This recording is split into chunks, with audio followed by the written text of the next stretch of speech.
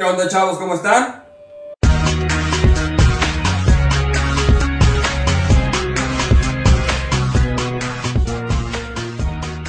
Una persona estornuda en la oficina y en ese momento todo el mundo se aleja de ella como si les fuera a contagiar la malaria. Desde la paranoia del virus de la influenza, todo el mundo vive con el miedo constante de una infección, aplicándose gel antibacterial y lavándose cuidadosamente las manos después de haberse tocado siquiera por un breve instante sus genitales. Ok, si quieren pueden seguir haciendo eso, pero la verdad es que la mayoría de nosotros ni siquiera tenemos la más mínima idea de dónde están los gérmenes. Si cargaras con un microscopio a todos los lugares a donde vas, habría bastantes objetos en tu lista de los que pensarías dos veces antes de frotarlos contra tus manos o contra tu cara. Número 5. El jabón. El lugar menos placentero que la mayoría de nosotros visitamos durante la semana es un agradable, oloroso e higiénicamente deficiente baño público. Ahora, no es muy raro encontrar el suelo húmedo con... bueno, tal vez sería mejor no preguntar. El inodoro infestado de gérmenes, el cual nos obliga a utilizar la vieja técnica de bajarle con el pie. La única sensación de alivio que tenemos es cuando llegamos a los lavamanos y bombeamos un poco de jabón líquido para limpiar todo el infierno de bacterias antes de salir corriendo de ahí. Lo estás haciendo mal. Estaría bien si no fuera porque también el jabón de los baños públicos está lleno de gérmenes. Un estudio realizado por el Dr. Jonathan Sexton reveló que un cuarto de los dispensadores de jabón en los baños públicos estaban bombeando una cantidad considerable de bacterias junto con cada porción de jabón.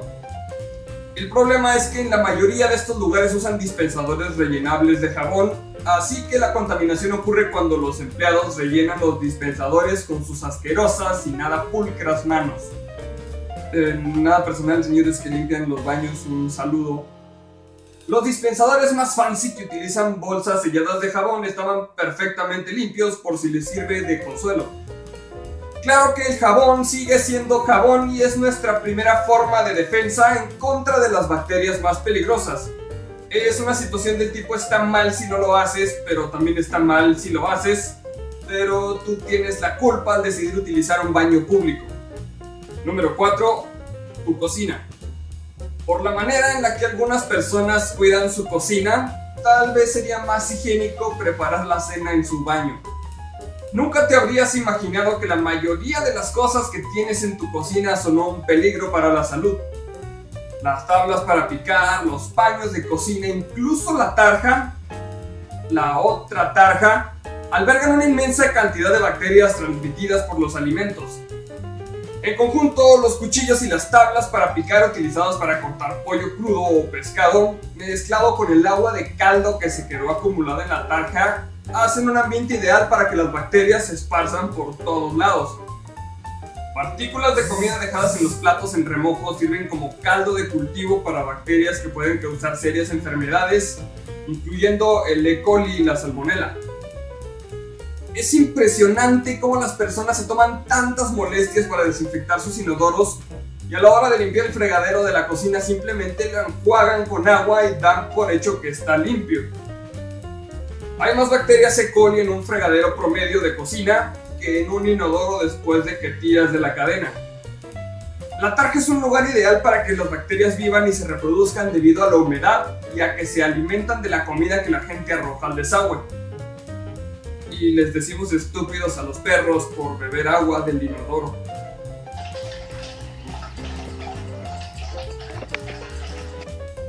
Número 3. Tu teclado de la computadora. Si estás viendo esto, estás utilizando una computadora, cerca de una computadora o viendo una computadora por encima del hombro de una persona que está viendo este video. Pero hey, afortunadamente para ti la tercera opción es la más limpia de todas. Para este momento ya debes estar sospechando que el teclado de tu computadora está sucio. Pero es sorprendente lo increíblemente sucio que este está. Mientras que el asiento del inodoro tiene un promedio de 7.5 bacterias por centímetro cuadrado, ese teclado que tienes enfrente contiene un promedio de 608 bacterias.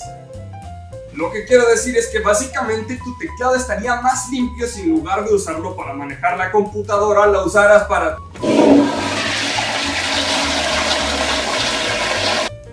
¿Cómo es esto posible? Bueno, esto se debe a que los baños se limpian con regularidad. Incluso los baños públicos de las estaciones de camiones reciben su trapazo de un empleado.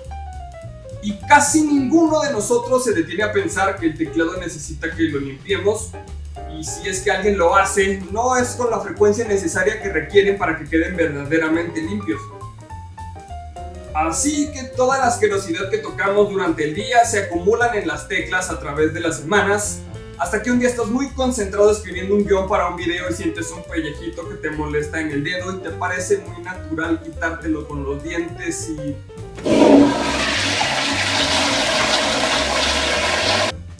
Número 2. Tu cepillo de dientes. Antes de que te desmayes, déjame decirte que es muy difícil el estimar cuántas bacterias se arrastran por tu cepillo de dientes, pero es seguro asumir que son muchas.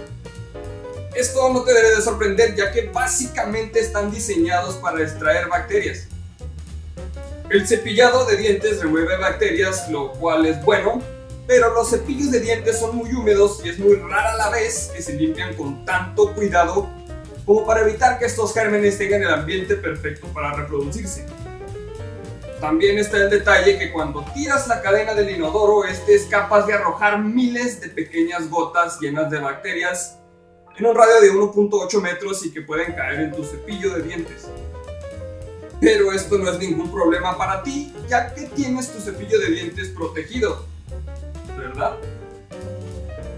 Si no es así, no te preocupes, puedes hacer algo para que no vuelva a pasar y el procedimiento es muy sencillo. Quema el cepillo de dientes que tienes y reemplázalo por uno nuevo que vas a guardar lejos del inodoro. Cuando lo utilices, antes de guardarlo lo vas a dejar secar por completo y de vez en cuando lo vas a limpiar sumergiéndolo en enjuague bucal. Con esto podrás eliminar la mayoría de las bacterias que tiene tu cepillo de dientes y así no tendrás que preocuparte. ¿O acaso existe algo más sucio y más desagradable que meter un cepillo de dientes lleno de bacterias en tu boca? Número 1. Tu boca. Mucha de la suciedad que te topas en el día se puede remontar a un muy húmedo y sucio orificio corporal que, con el fin de reducir la lista de posibles sospechosos y ahorrarnos un momento bochornoso, te voy a decir en este momento que es tu boca. Y las bocas de las demás personas con las que convives todos los días, que básicamente son como cañones de gérmenes.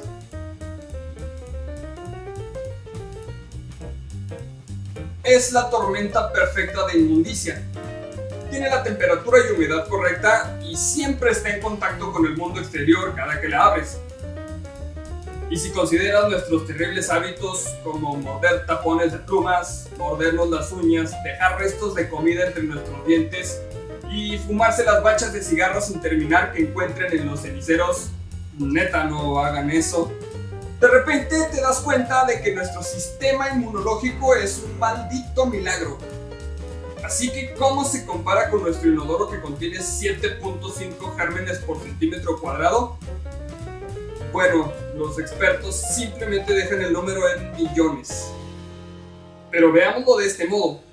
La boca humana promedio es hogar de 700 especies diferentes de bacterias, con solo Dios sabe cuántos miembros de cada especie caminando libres por ahí. Esta es la razón por la cual una mordedura de humano es más propensa a ocasionarte una infección que una de un animal. No es que los perros tengan bocas más limpias como sugiere el mito. Toman agua del inodoro, por el amor de Dios. Lo que pasa es que los gérmenes en la boca de los humanos son del tipo diseñado para infectar a los humanos. Así que la próxima vez que alguien te comparta un trago de su botella de agua, piensa que estarías mejor bebiendo de la misma manera en lo que lo hace Toby.